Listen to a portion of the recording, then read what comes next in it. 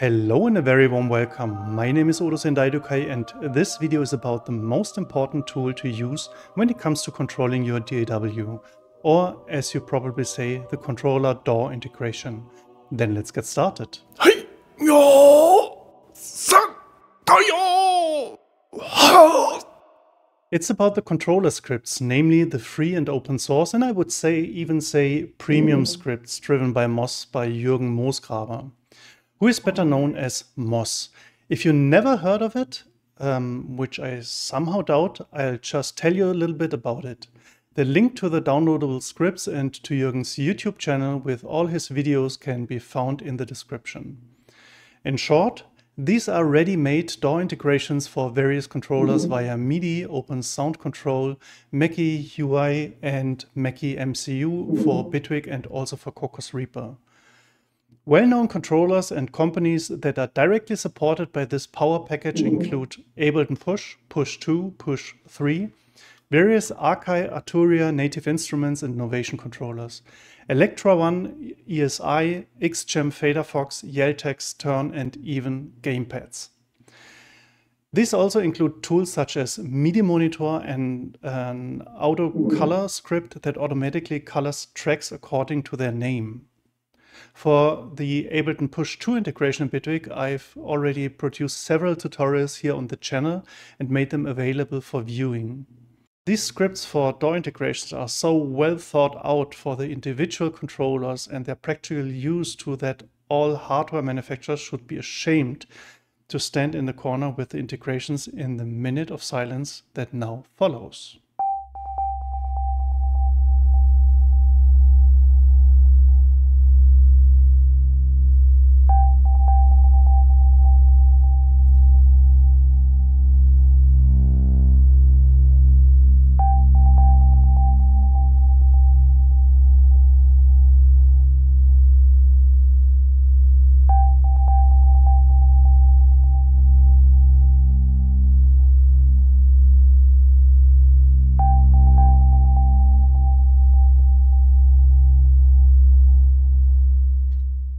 In some cases, the functionalities of the controllers with the corresponding driven by Moss script far exceed the possibilities provided by the manufacturers, and some of them can only be used properly with these scripts. Jürgen aka Moss has done an absolute brilliant job here. And as if that wasn't enough, Moss adds a universal script called Flexi, or actually generic Flexi. This is a generic and very flexible script. With this Flexi script, you can configure any controller that you can somehow connect to your computer and that is also recognized via USB Midi or DIN Midi, Open Sound Control, Mackie HUI or Mackie MCU. And this genius generic Flexi script is exactly what we are talking about here. You can of course also use the other scripts that are supplied if you have the corresponding controllers. Now let's get down to business. After you've downloaded and installed Driven by Moss, you now want to configure your super exotic or very simple standard MIDI controller. I do this here in Bitwig. I assume it works similarly in Cocos Reaper. In Bitwig, open the settings, then click on controllers on the left, sorry. And at the bottom, click on plus, add controller. And in the middle window that opens under Product, select Flexi and press Add on the right-hand side. In the new controller entry, you can change the name by double-clicking on Flexi. I do this by leaving Flexi, so I always know immediately that I'm using the Flexi script and add the device name to it. Then you select the Midi in and Midi out interfaces on the right-hand side, if available, and a very long and impressive list of options opens up. This is always the moment when many people start to sweat. But stay relaxed, these are simply the huge number of options that are now available to you. Let's start with an overview of what you see in front of you. The on-off button activates or deactivates the script and assigns or releases the MIDI ports. If another script is available for your controller on your system, this will be displayed on the left-hand side with a pull-down menu. If not, there's nothing there either. The gear wheel folds and unfolds the entire configuration. The activated speech bubble ensures that some changes are displayed as pop-up in the middle of Bitwig. The matrix provides a colored frame that is drawn around the area that can currently be controlled with the button knobs or faders. The color for the frame can be set directly next to it. The rectangle with the arrows in all directions is the setting for Bitwig to follow the movements of the controller. And this is how the colored frame moves. Click on the question mark to open the Driven by Moss PDF manual.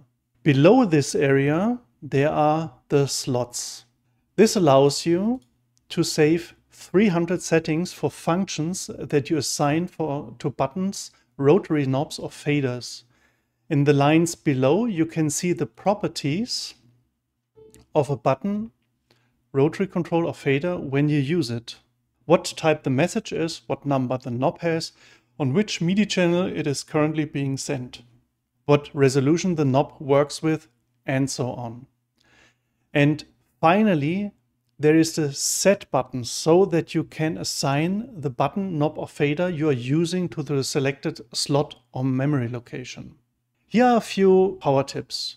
Don't number your function in ascending order from 1, but match the MIDI CC or the MMCC number that the button, knob, or fader sends with the memory slot. For example, if a button sends MIDI CC 85 or 86, save it to slot 86 so that you can always quickly and easily check which function is hidden on which button, or quickly assign a different function to the button. This simply makes it easier to find which button is assigned to which function. Many of the buttons send their messages via MIDI channel 1, others via MIDI channel 16, and still others via the MIDI channel set that is currently set. Depending on this, you can use this to assign the buttons, knobs, or faders twice or more on a controller that does not have so many buttons but supports this, and thus add more functions than the controller has physical switches. For example, you can assign all the keys on a keyboard to specific functions via MIDI channel 2. With a small 25 key controller, you have 25 more functions available via the controller by using an additional MIDI channel. And you would theoretically have 15 usable MIDI channels, so theoretically 375 more functions. Okay, only 300 because you only have 300 memory slots. But on the other hand, you would have to be able to memorize all these functions. So limit yourself to useful and important functions that you can remember. Here are a few useful functions as an example. Play, stop, record, and undo.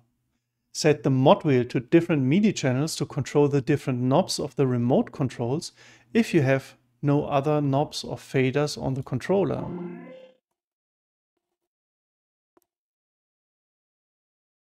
A button that triggers the MIDI CC64 sustain pedal so that the controller holds the last pressed keys until you press this button again. This is a hold function if your controller doesn't have one. This leaves your hands free to do other things in the meantime. If you have any more ideas, please write your suggestion in the comments. So once you have pressed the set button, the settings from the upper info area should be adopted and assigned to your memory slot. You can now change these settings manually. In most cases, everything is correct as it is transferred. But sometimes you want or need to change some settings for certain reasons.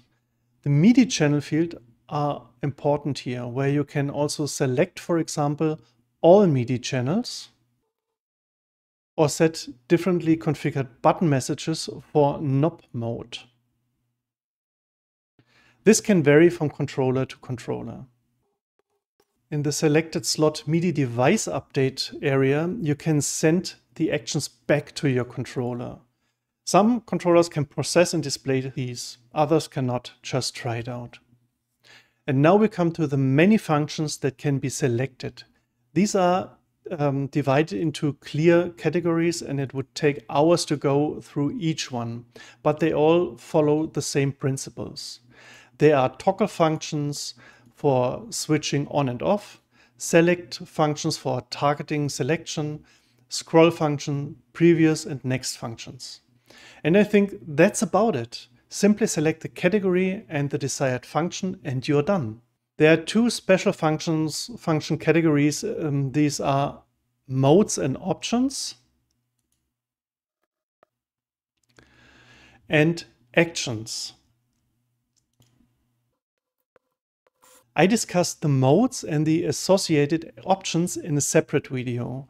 This will take your controller to the next level. And the total of 8 actions that you can configure below relate to all kinds of other functions that Bitwig has to offer, such as saving the track, zooming, calling up the piano roll, comping functions, and so on and so forth.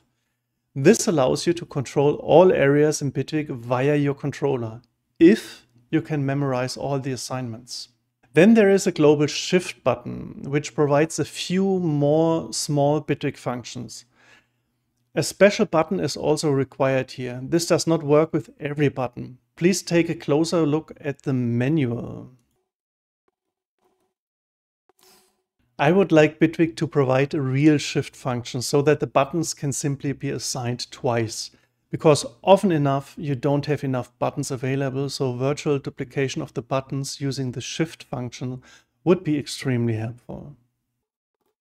And now the most important function of all, saving the entire FlexiScript configuration you have made here, because if you don't do this, eventually will be gone after restarting Bitwig. Here you select a path and enter file name in which your configuration will be saved and loaded when Bitwig or the controller is started.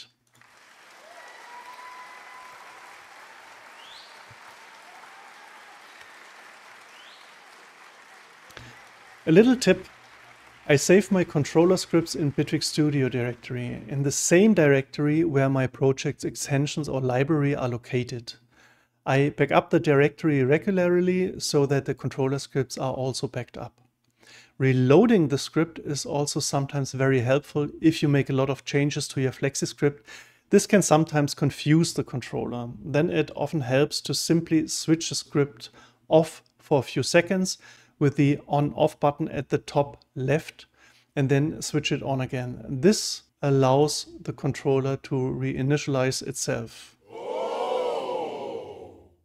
Below that, the keyboard pad section.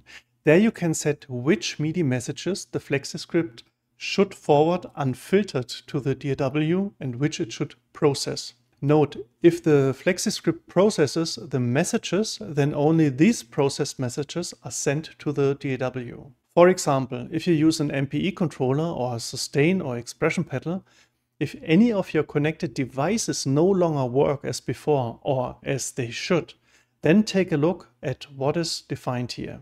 I have already discussed the actions earlier. At the bottom is the workflow section where you can set sensitivity of the buttons in normal or slow mode, and whether or not deactivated tracks, sense, devices and layers should be excluded from your defined functions. So that was almost the entire Flexi script with the exceptions of the modes and options. But as I said, I'll discuss that in another video. As you can see, it's all quite simple, but you have an extremely wide range of options for integrating your controller into your DAW according to your wishes and needs. If you found the video helpful, please give the video a thumbs up, write a comment or greeting under the video, and I would be even happier if you share the video with others. Thank you very much. So that's it again. My name is Odo Sendaidokai. Thank you for your time and attention, and I hope to see you soon again in the next video. Stay healthy, save the future, take care. See you then. Ciao, ciao.